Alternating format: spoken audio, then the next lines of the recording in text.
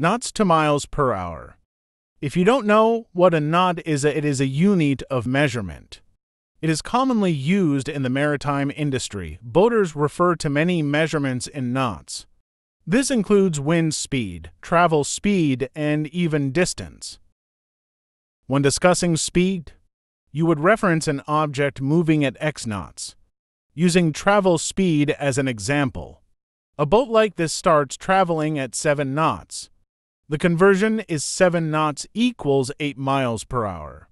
As the boat speeds up to 14 knots, it reaches 16 miles per hour.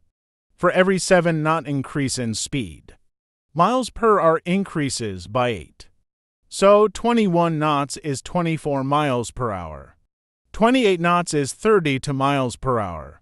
35 knots is 40 miles per hour, and so on.